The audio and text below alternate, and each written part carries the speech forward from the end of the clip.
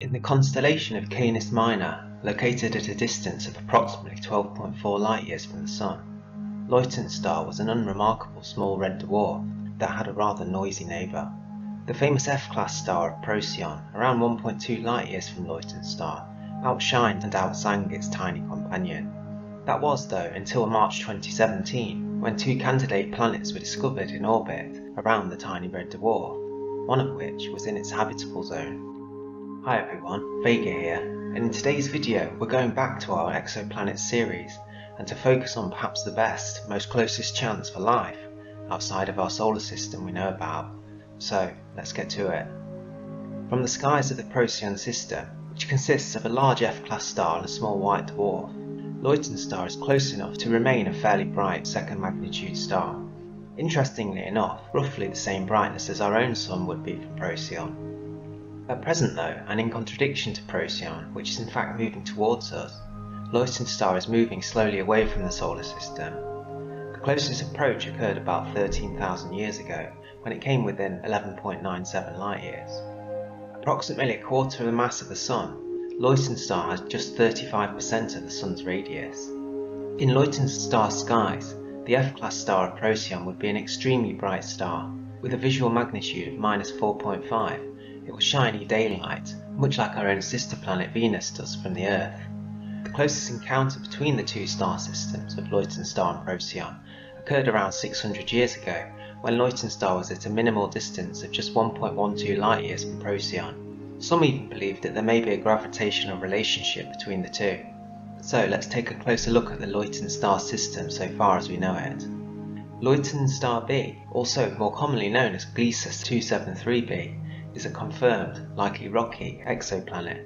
It orbits within the habitable zone of Luyten star, with stellar luminosity of just 0.01 solar luminosities. Luyten star's habitable zone is extremely small. Here we see that an Earth-like planet would have to be between 0.08 and 0.17 astronomical units, and that's just 11.97 million kilometers to 25.4 million kilometers away from the star. We think it's one of the most Earth-like planets ever found though, and is the fifth closest potentially habitable exoplanet known, at a distance of 12.2 light-years.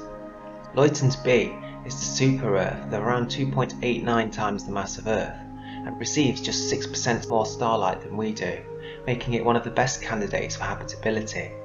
In October 2017 and 2018, the non-profit organisation METI, or Messaging Extraterrestrial Intelligence, sent a message containing dozens of short musical compositions and a scientific tutorial towards the planet in hopes of contacting any potential extraterrestrial civilizations. Luyten B orbits at a distance of 0.09 astronomical units, putting it on the inner edge of the habitable zone, and it completes one orbital period in 18.6 days. It may be potentially habitable if water and an atmosphere are present.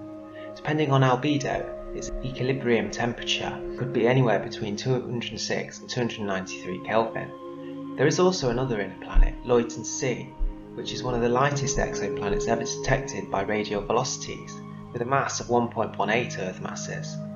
Luyten C, however, orbits too close in, has an orbital period of only 4.7 days, and it's likely to be more of a Venus-like world or even a Mercurial twin than a super-Earth. Both planets are interestingly though in near 4:1 resonance, which means for every 4 orbits of C, B makes 1. It is possible that with still further yet undiscovered planets, the entire inner part of this system could be trapped in a single simple mean motion resonance chain, like those on TRAPPIST-1. In channel news, I may have to move to a twice monthly format for the next few weeks as my day job workload increases. Some ideas for upcoming videos include looking more closely at Cassiopeia and continuing our solar system and brightest stars series. We may also look at some more local exoplanets and assess their astrophysical locations and properties. Let me know in the comments below what you think is best. Also, look out for a Christmas special edition episode regarding a certain special star, and credit to What's Next for giving me the idea. Don't forget to check out his channel also, which comes highly recommended. I'll link it in the description below. Now, let's continue, and you may ask, why are these planets remarkable? This is because Luyten star B has a massive advantage that it holds over the likes of Proxima b, or indeed the famous TRAPPIST-1 planets. This is because unlike many other potentially habitable exoplanets orbiting red dwarfs, Luyten b has the advantage of orbiting a very quiet host. With a long rotational period of 118 days, Luyten star is not prone to powerful solar flares.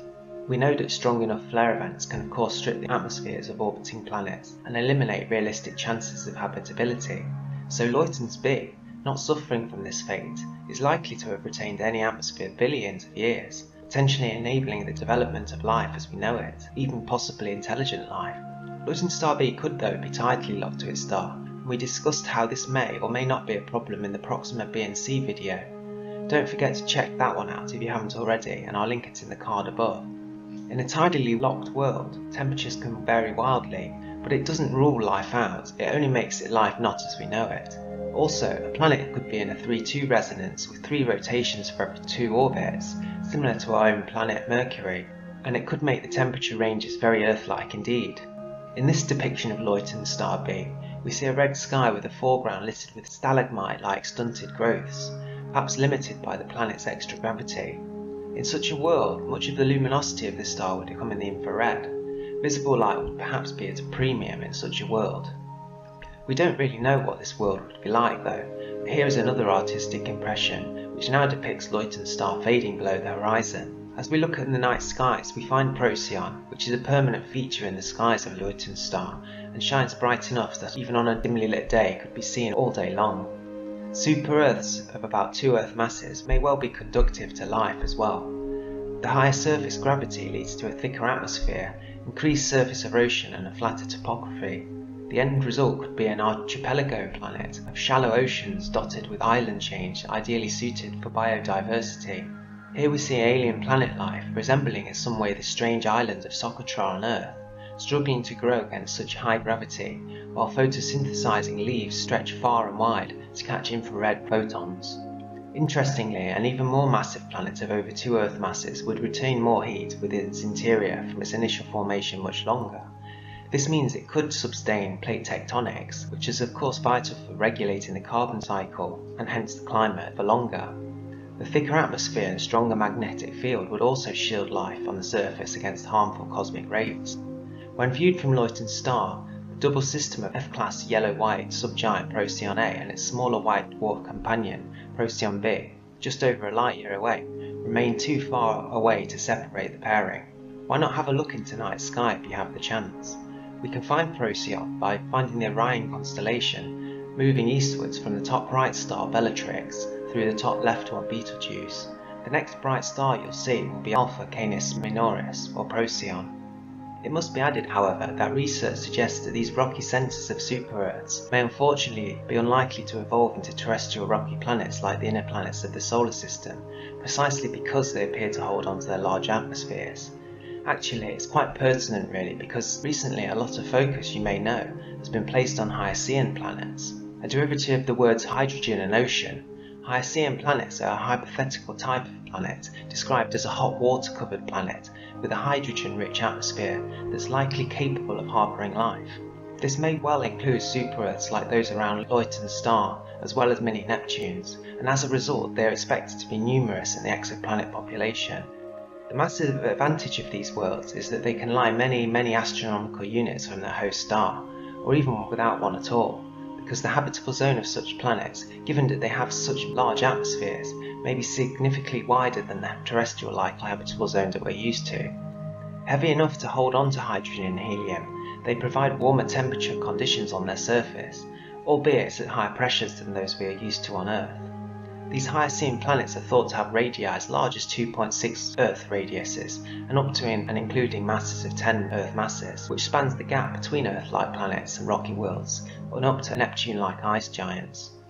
So, does this mean that there might be hope yet for life around Procyon, as well as around Luyten star? Well, yes actually, because Hyacine worlds could well be commonplace, and as the habitable zones are huge, it could even mean that a rogue world could be captured by the enormous gravity of a star like Procyon, orbiting at great distances, like months, if not even years, and yet still be perfectly habitable. These Hyacine planets may soon be studied for biosignatures by terrestrial telescopes, as well as the soon-to-be-launched James Webb Space Telescope, scheduled later this year. We already know that the third largest star by mass, within 20 light years after Sirius and Altair, is Procyon, and it has a small white dwarf companion. What we didn't know though is that there is an even smaller star that may or may not be bound to the system, Luyten star, and it could one day be our principal target for extrasolar life. A small yet beautifully calm red star, Luyten star has a planet that may be the closest and most Earth-like in our local neighbourhood. It has a noisy neighbour that shines throughout the day and night in its skies. But one day, the dim infrared light of Luyten star may just prove its worth and take its place in the most important places in our human future and history. Thanks for watching, and consider subscribing if you haven't already. Thanks to those of you who are regular viewers and subscribers. The channel is hopefully improving with each video. As you know, I've had a few audio problems, but I do learn new techniques and slowly upgrade my equipment as time goes by. If you want to support the channel further, you could consider buying me a coffee, and I'll link this in the description.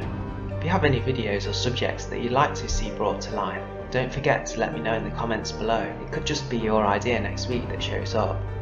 Well, take good care of yourselves, and look after yourselves and your friends and family well, and I'll see you on the next one.